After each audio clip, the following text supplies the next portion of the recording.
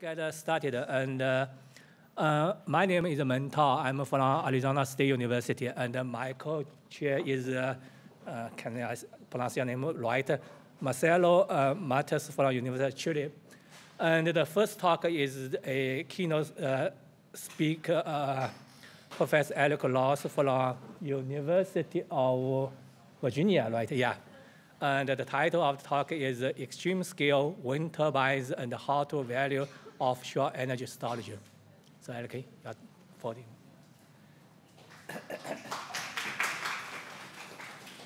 All right, thanks very much.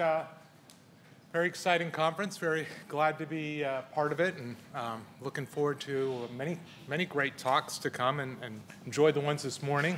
I'm going to be talking about a project that we're working on. I'm trying to build the world's largest wind turbines. But then I'll also talk a little bit about offshore energy storage, and we think that those two can be related with some of the great motivations we had this morning. So offshore, I think, is kind of the future of wind. We have a lot onshore in the United States. It's right now the biggest renewable energy resource in terms of growth.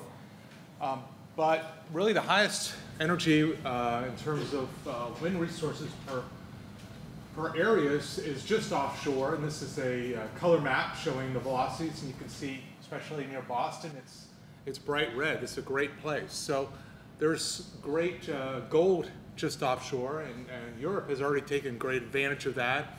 Asia is moving very quickly into that regime. And if we go far enough offshore, we can be out of sight, out of earshot, we can be away from aviary paths, so we can have a pretty benign situation. But one troubling issue with the United States is we have hurricanes. And so we have to figure out how to make something that will be very resilient.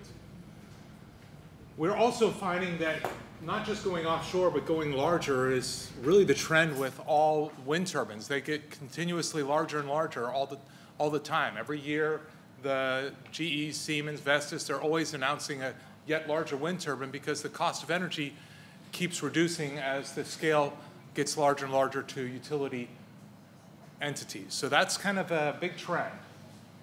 This is what we're trying to do. It's kind of a crazy idea.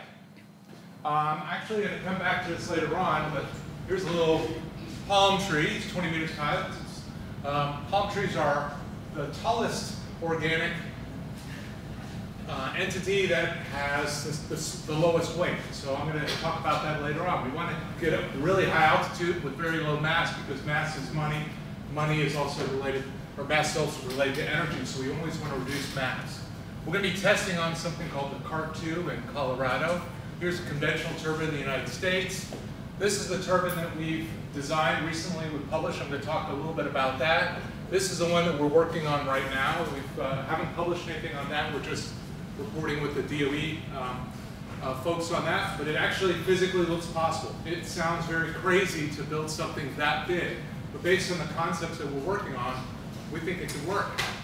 So I want to thank, I'm going to read through everybody's names, a lot of fantastic people here, National Renewable Energy Lab, Texas, Colorado, Illinois, GE, and of course graduate students do a lot of the work, but it's a fantastic group that looks at economics, it looks at the structures, looks at especially controls, aerodynamics, and thinks about this together. And we can't do it without a very integrated co-control design.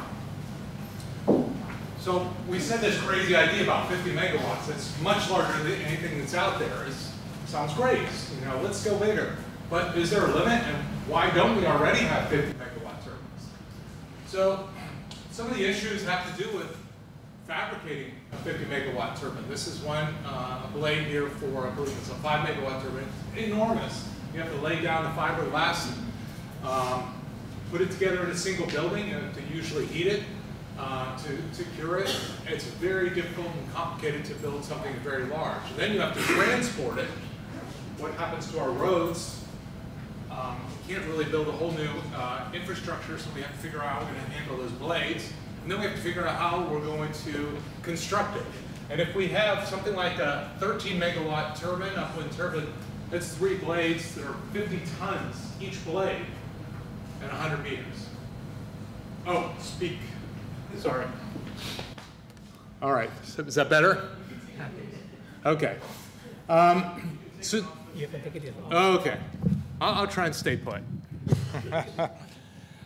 So before we get into how ours works, it's good to think about what are the different forces on a turbine, because basically the blade mass of the rotor is related to the forces it has to withstand, the moments it has to withstand, and that really determines the tower, it determines the nacelle, even all the way down to the ground structure. And we have a few key forces we have to think about. We have an airfoil type shape, which creates a lift. It provides a downwind thrust, a torque. Really, the downwind thrust doesn't get used for anything at all. That torque is what actually drives the turbine around and creates the power. So in that torque-wise forces in this direction creates moments. We got centrifugal forces, gravitational forces. If you look at it from the side, it would look like this.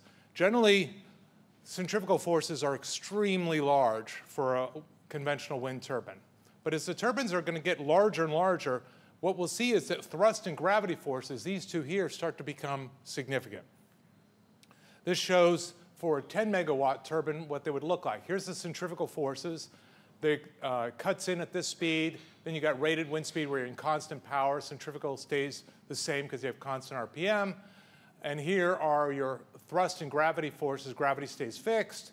And here's your thrust forces. You can see these are no longer small compared to this. And if you go to 50 megawatts, they could be of the same order.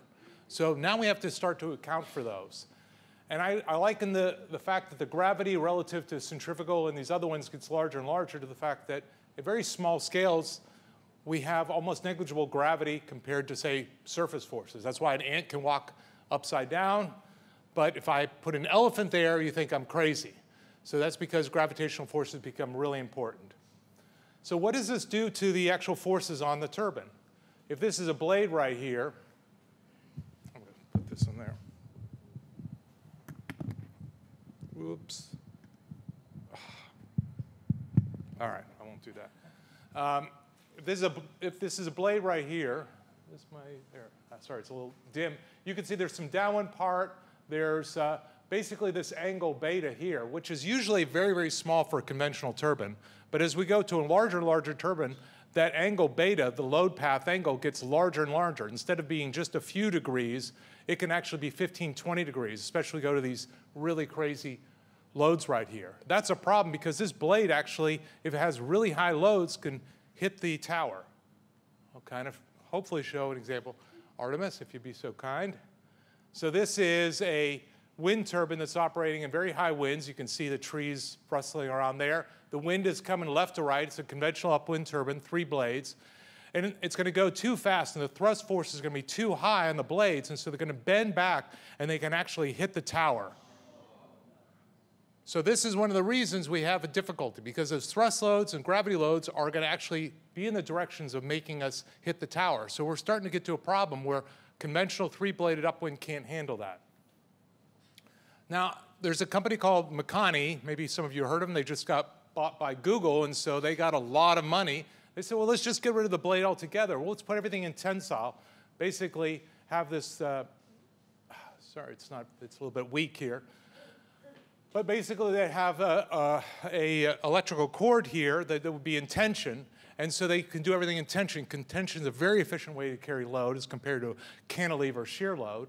And they said, oh, let's just build a kite. We're going to fly it around. The kite would pull out the cable with tension to drive the electric motor, and then we'd come back in, reel it in, goes in and out. That's kind of their initial idea. Of course, it didn't end up quite like that. This is where they're at now. They're actually, instead of having a kite, they almost have like a drone, and the drone actually has propellers at the top there, and the propellers are actually now the wind turbine. So they're no longer doing essentially a tension-based one. They're actually trying to capture the wind, and these 4 blades right here are actually wind turbines that are flying up on this drone. So that's where they're going. There's a lot of complexity issues with this, but they're going forward with a lot of money, as you can see. We have a little bit of a different idea. So we want to kind of go with the flow. And our project is called Segmented Ultralight Morphing Rotors. Segmented, we're going to basically have the blades in different sections so we can put them together, easier to transport, easier to install, cheaper to manufacture. Ultralight, we need to make sure everything is very light because, again, mass is money. Mass also is something we want to minimize with respect to all aspects of the project. And morphing because we want them to essentially go with the flow. So that's our summer. And by go with the flow, let's see, I don't think this movie plays. Just check, Artemis, by any chance. Oh, well, that's all right. This is a movie showing a palm tree in a hurricane being uprooted.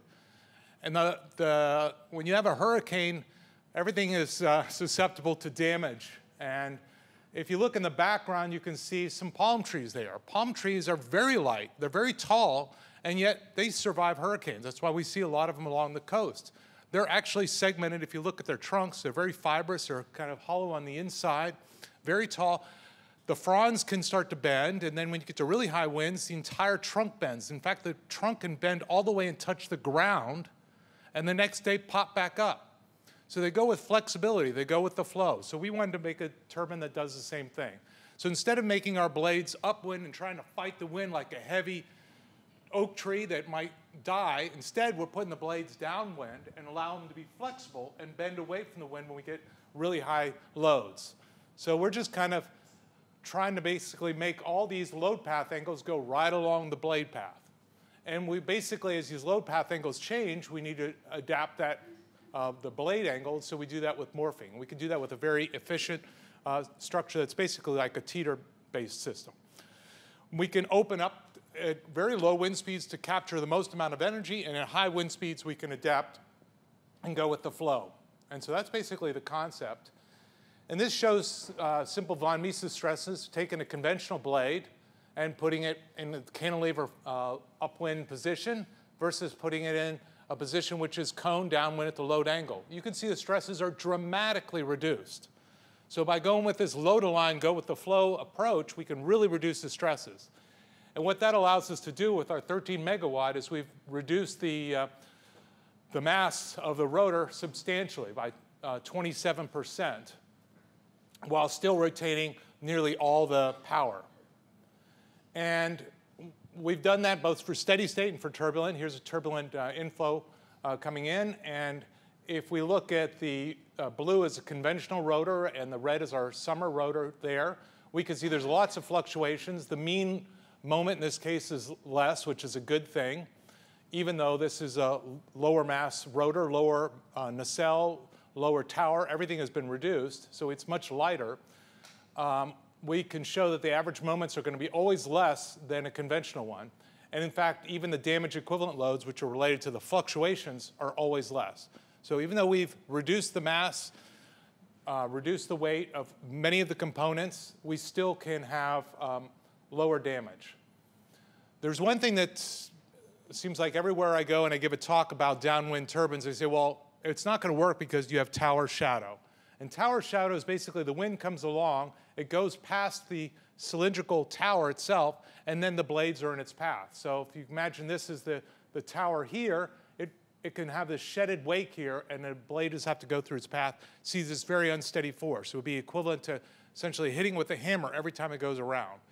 But by going with our downwind coned rotor, we actually end up moving our blade pretty far downstream of there. And it turns out the effect is extremely weak.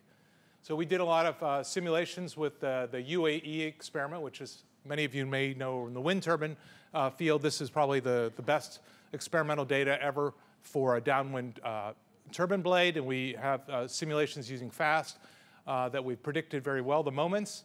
And what we've shown is that once you consider field turbulence, there is this kind of knock here. You can see this big dip here in the red, that's due to the tower shadow effect. But when you look at the integrated moment fluctuations, they're pretty small. And in fact, when you start to look at damage equivalent loads, it's only about 1% difference, the fact that it's downwind. So we had gained so much with only a very small penalty. And when we started to look at the cost of energy, this is work done by NREL, when you take into account everything, we're able to reduce the cost of energy compared to a conventional turbine by 24%. And now we're actually building it, because it's one thing to kind of have a bunch of computers saying that this is good. The next thing is to actually build it. So we're doing that with something called gravo-aeroelastic method where we basically don't want to necessarily reproduce the same power coefficient. What we want to produce is the same degree of aeroelasticity, the flexibility, the load angles, all the ratios of the thrust force to the centrifugal force, gravitational force, centrifugal force. We want to basically recreate that for what would be on a 13 megawatt scale. That would probably cost about $40–50 million to build a full-scale prototype. So we're doing this subscale one for less than $2 million. And the turbine that we're designing is right here. We're doing a 20% scale, and these are all the different characteristics. I might point you this, the weight of the blade, if it was gravo-aeroelastically scaled, is 370 kilograms. And we're going to replace the blade we're taking off of the Cart 2, which is shown up there, weighs almost 6 times more. So this is where the ultralight part comes in. This blade has to be much, much lighter if we're going to have a much lower cost of energy. And in this case, where they test it, they can get winds up to 100 miles an hour, and routinely almost every winter in the National Wind Technology Center. So it has to be very, very robust, and that's why this blade weighed so much, is to be able to handle those 100-mile-an-hour winds. And we need to do it with an ultralight blade. And this is the molds. It was built in the Seattle area and shipped to Colorado. And then Artemis, if we could jump maybe halfway through this, and this is kind of them putting it up. We were very excited to actually see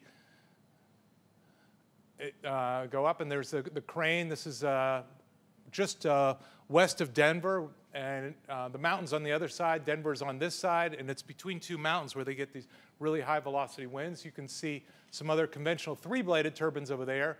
This is the Cart 2, which is made for 2-bladed turbines, which is designed for upwind, so we've had to do so much of the infrastructure associated with this, make it into a downwind. But this is going to be the first real downwind turbine that NREL has tested with this technology, the low-to-line technology. And basically, those are the blades up there. They're kind of turning it in different ways within the cell. If we go to the next movie here, this is after it's been fabricated. I don't know if we could play this movie too, Artemis.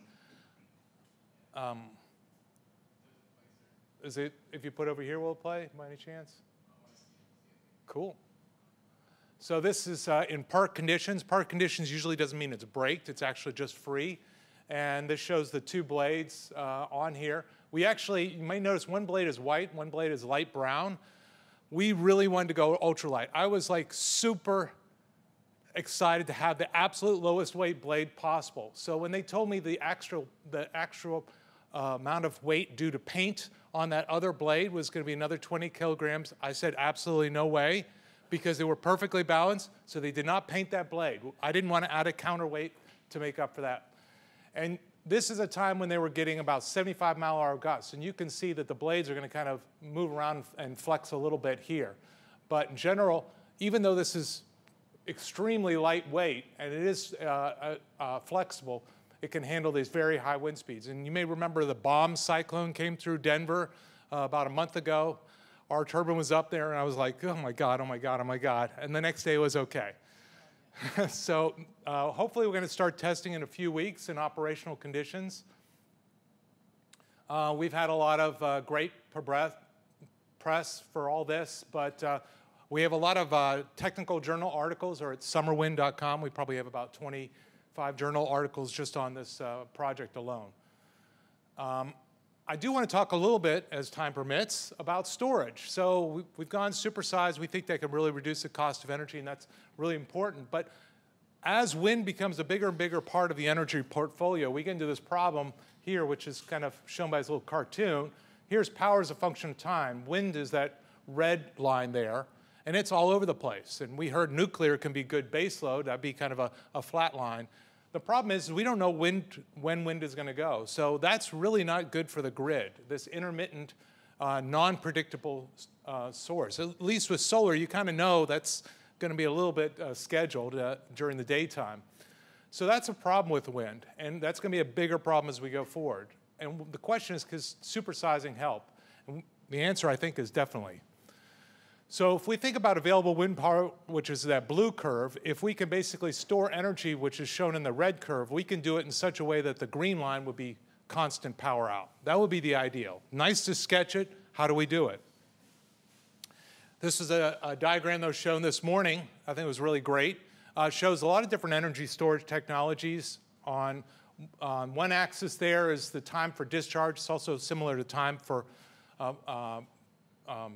basically charging. And on this axis is the typical scale. We've got power quality, which are to handle low frequency or high frequency fluctuations. Then we've got load shifting here, which is stuff that maybe operates on the order of minutes or hours. But if we want to take an entire wind farm and basically apply storage, really the two best technologies are pumped hydro and compressed air energy storage. They have capability for really, really large scale, and they really need to store only on the order of hours. That's typically the wind fluctuations are going to be high for a few hours, down for a few hours. So this is kind of the perfect sweet spot. The problem is you either need to have a lake right next door, which unfortunately is not too happy. We were just talking, a colleague from Austria, pumped hydro storage is fantastic, but they're not letting us build too many more dams. It's almost the opposite. They're taking out dams. So while this is a great solution to combine with wind, the opportunities are not there for much growth. Compressed air energy storage is another really good one, but it's usually very expensive because of the fact that it has the container. In fact, both hydro is a very expensive container. You have to build a dam, you have to have a lake. If you want to build it, it's ridiculously expensive. And if you have to have all these high pressure storage containers, that can be very expensive. The material, unlike say lithium ion, is cheap. Water and air, it's kind of free. So the question is, can we get around the problem with this very expensive container? If we do compressed air energy storage, that's a high pressure container. Gee, I wonder where we can get something that would be like a cylinder that can contain high pressure. That's actually our turbine tower. So if we take the turbine tower itself and we think of, they're typically made in steel, and we think about how much storage time we'd like to be able to store for like a day, we can do with, say, steel. And if we have some different head weights here, you can see it's really not that much with steel. But the idea has been going on that we may be converting towers, wind turbine towers, to composites. And if we go with E-glass or S-glass, you can see that it's probably about 30% more for the cost of the tower, but you can see the amount of energy storage that we can put in there is really incredible. So if that switch happens, which I think is definitely happening, there's already been a lot of work on there, then you're looking at storage on the order of a day, maybe even more, once you have rated powers on the order of 10, 20 megawatts. So now you can store a lot of energy just in the tower alone. And the way you would do it may be something like this. Instead of having an electric generator here and transmitting out, you take that electric generator, which is extremely heavy, and move it down here, where it's kind of easier, more serviceable, and replace it with a very cheap hydraulic pump, and then you basically put all your storage inside the tower. Using pressurized air and liquid is a good combination. And then you can just have that energy transmit out. And the nice thing is the generator here has to only be scaled for the average power you push out. You don't have to scale it for the peak power. So all these fluctuations are eliminated. You save a 10 megawatt turbine, which goes 0 sometimes, 10 sometimes, 4 megawatts average. You only size this generator for 4 megawatts as opposed to sizing this one for 10 megawatts. So, and the other nice thing is that you have usually a gearbox here. When you have a conventional one, which is very expensive, breaks down a lot, that can be completely eliminated by doing this way. Another nice thing about that, sorry, this picture's a little fuzzy, is that if you do offshore wind, there's all kinds of substations and transmission lines, and it's really fuzzy, I apologize for that, basically connections to the grid. All these are scaled by the peak power that the system would have to deliver. And if I have, say, a 250 megawatt wind farm, which 50 conventional turbines with 5 megawatts, even though it's rated for 500 megawatts, it's only going to produce 200 megawatts on average. Whereas if I can do storable turbines, then basically the rated power is also equal to the average power. So the amount of power coming out of these two is exactly the same, but you can see this one has 2.5 times more rating, and therefore all these things have to be 2.5 times larger. And to within a few percent, the cost of all these components here is proportional to the rated power. So if we can integrate the energy within the turbine itself, we can dramatically reduce the ship-to-shore electrical connection. And some of this is borne out in this particular one. I have to give a shout out for Applied Energy. It's one of my favorite journals. So we published some of this in terms of the cost. If you can basically convert to this tower here with conventional turbine to one that includes compressed air energy storage with a hydraulic motor at the top, we estimate you can save 17% in terms of the cost of energy. That's really incredible. And what's also good is this doesn't take into account the fact that you're now delivering steady supply of energy instead of intermittent energy that is not predictable. And that's actually a big problem. We heard today about, well, levelized cost of energy. That's a pretty reasonable thing to use. I actually think it's a terrible thing to use for all these intermittent ones. Because if you have something that produces power at a constant rate versus something that's crazy and unpredictable, from the grid's perspective, those are valued two very different ways. And so we need a way to account for that. And we need to stop using levelized cost of energy. And I think Europe is very far ahead of us, going beyond LCOE. And we're working on something called the cost of valued energy, which will be given in a talk, I believe, 5 or 5:20 by Juliet Simpson, paper number 6. So I'm kind of a little shout out for that one. And in conclusion, this load-aligned concept and morphing can reduce the downwind moments, allow reduced rotor and head mass. We've shown with a lot of publications now 13 megawatts will work, and so far our experiments are all kind of lining up that same way. We're really particularly interested in this big prototype that's going to be tested on the 10-story tower, and we think that combining this with energy storage is a way to further reduce LCOE, and I think more importantly, provide energy levelization. Thank you.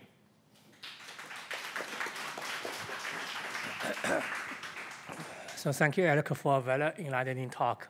So we have time for questions, yeah. Hi, thanks. I thought that was actually really would you please identify yourself first and then a question?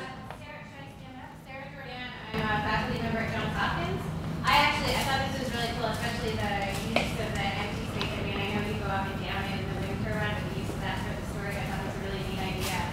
What I missed, though, and maybe you addressed it, but you said at the beginning that there was potential for, of course, these very large turbines are challenging to transport due to their rear size, which you showed images of at the beginning. And I have heard some ideas for using different ways of adhesives that have been used, for example, for space applications in wind turbines so that you can construct things on site more easily. Now, in your presentation, you mentioned that your innovations might be looking at some ways of dealing with the transportation issue, but did I miss that, or have you? Okay. Yeah, and I apologize. With such a big group, I probably could give 500 slides and still miss a few really cool parts. But I think that's a very important part as we go larger and larger, is not only manufacturing them in segments, but how do we combine them together and do that in such a way that it doesn't incur a lot of extra mass and cost. And thermoplastic adhesive and essentially fixtures are one way that people are thinking about doing it. 3D additive manufacturing is another way people are thinking about doing that.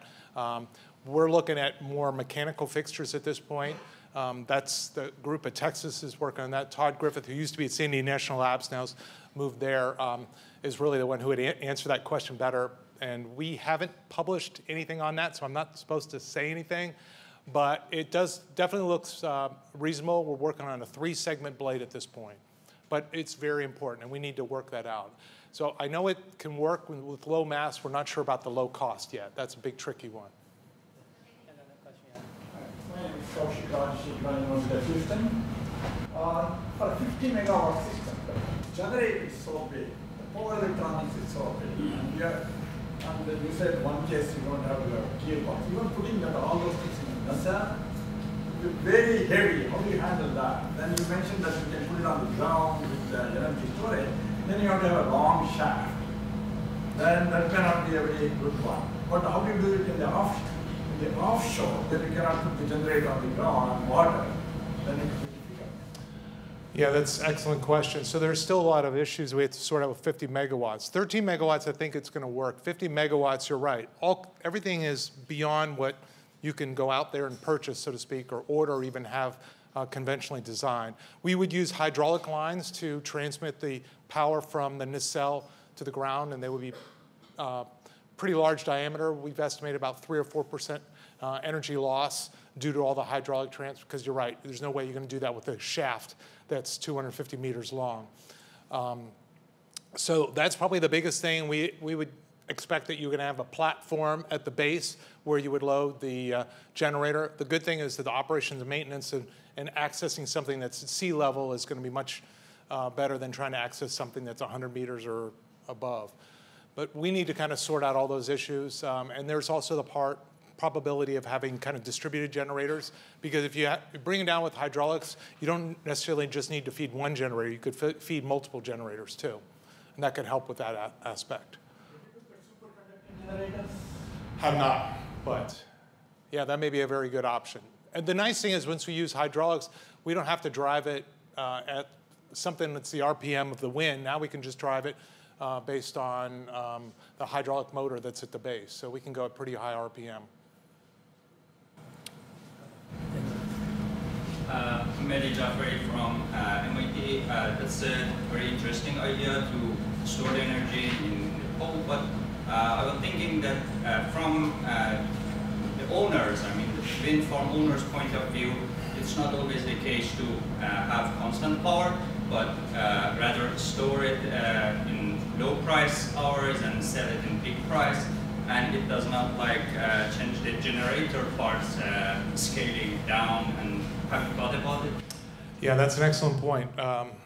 While it would be good to go from intermittent, unpredictable to constant power, it would be even better to go to something which is basically energy on demand.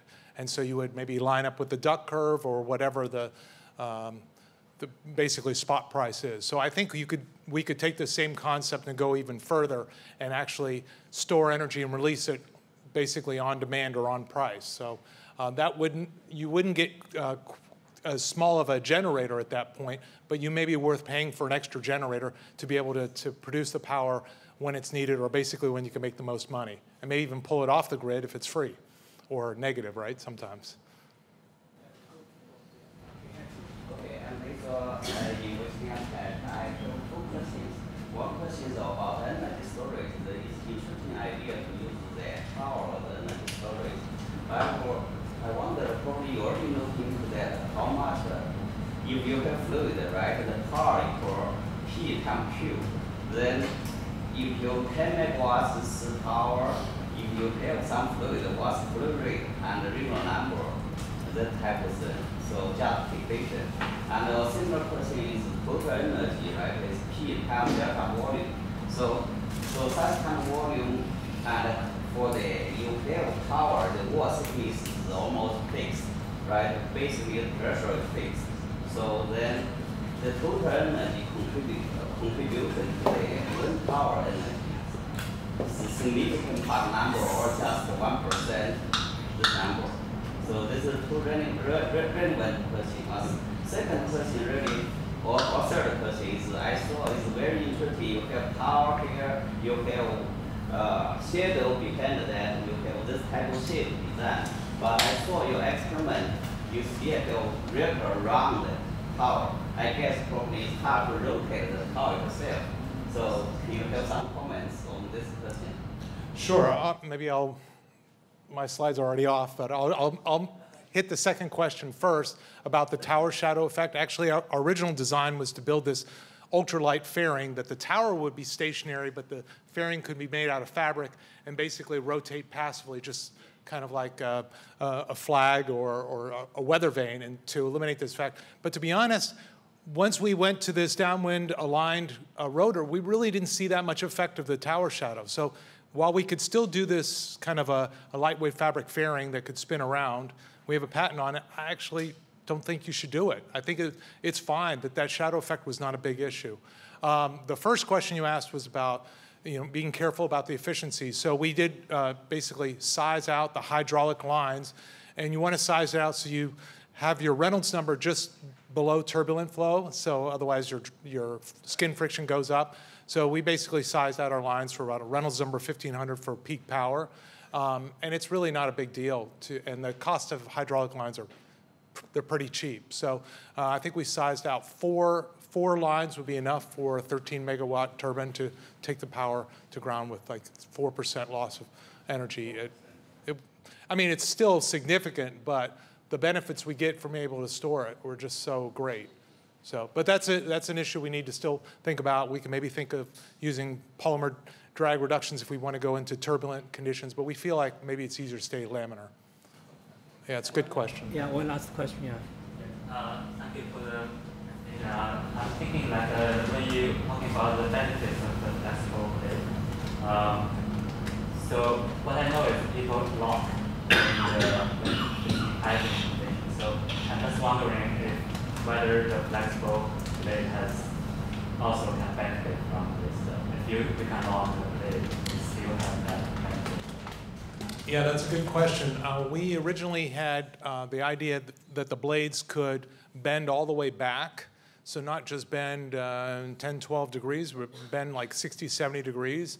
But we found out that we were able to design the blades so they're stiff enough and yet still them being lightweight because they're really kind of mostly in tension. And so you saw that we could handle 75-mile-an-hour winds. We want to be able to design. Our design actually, I think, should go up to 150-mile-an-hour winds, which is really,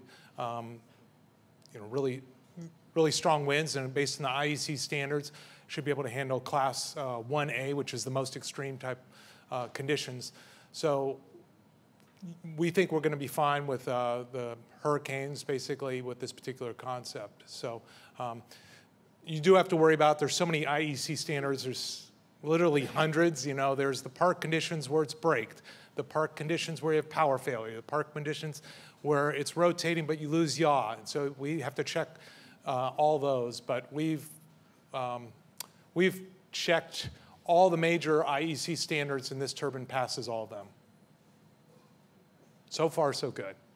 But now we're starting to work with the companies, and they will, be a little bit more meticulous than us. So university, we're not selling anything yet. So. Thank you, Alec. And